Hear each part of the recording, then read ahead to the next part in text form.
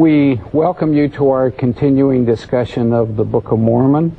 I'm Victor L. Ludlow, a professor of ancient scripture at Brigham Young University, and I have three colleagues with me today as we're about ready to discuss some of the important chapters of Jacob.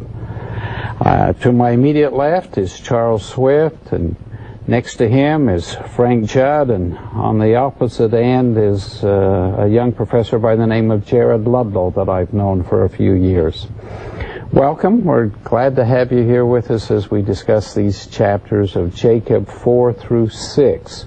Jacob, of course, being that son born in the wilderness and one who becomes the successor prophet, as it were, to Nephi.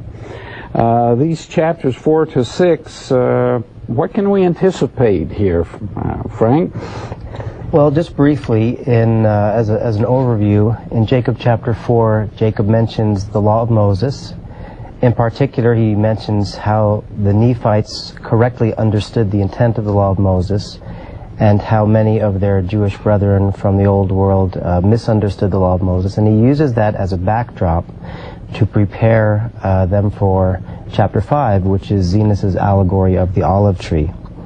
I think that it's interesting at the end of chapter 4 that Jacob mentions the reason why he is including chapter 5, which, as we know, is the longest chapter in the Book of Mormon. We know that Zenos was a prophet. We know that his writings were included on the brass plates.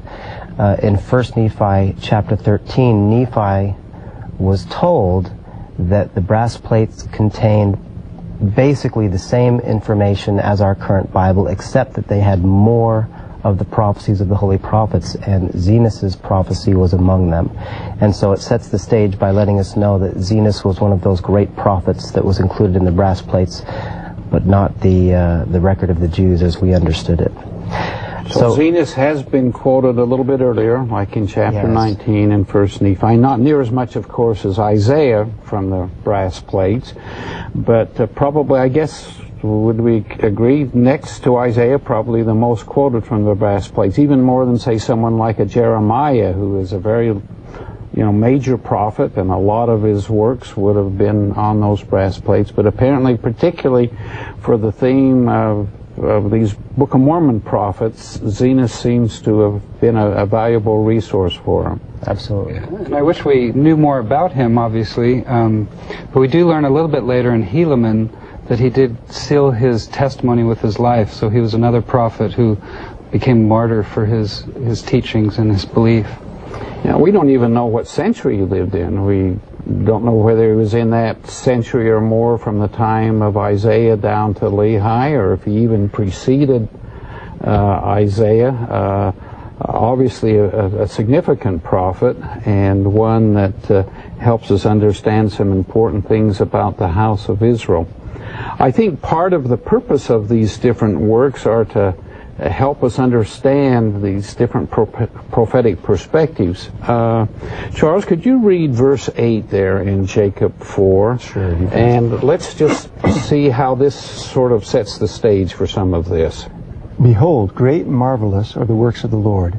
How unsearchable are the depths of the mysteries of him. And it is impossible that man should find out all his ways.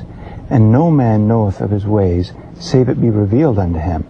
Wherefore, brethren, despise not the revelations of God. All right, so despise not the revelations of God. We can't really fathom.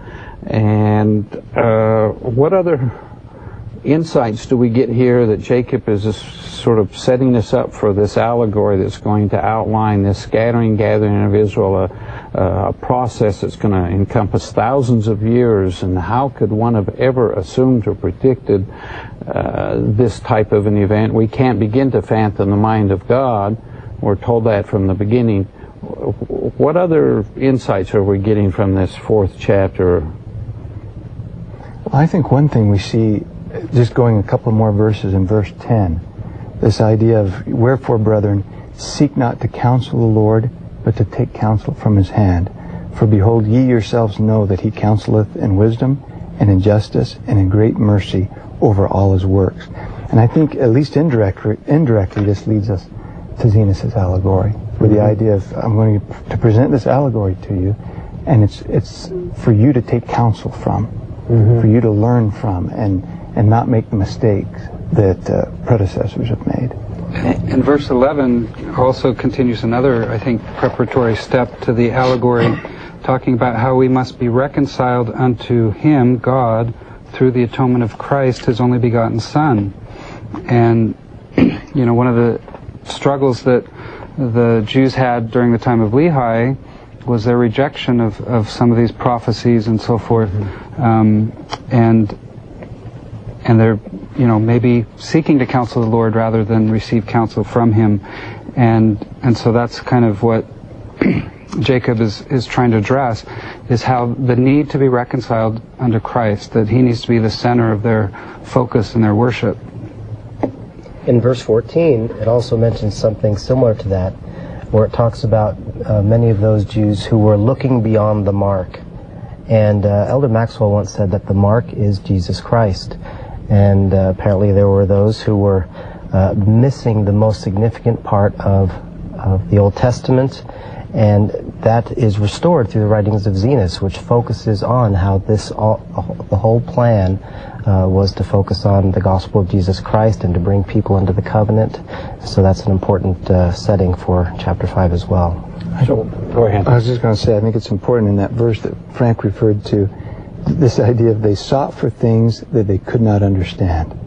And to me that's an amazing insight, that instead of focusing on the Savior and focusing on that mark, they tried to find things that they couldn't understand, and it ended up being fruitless for them.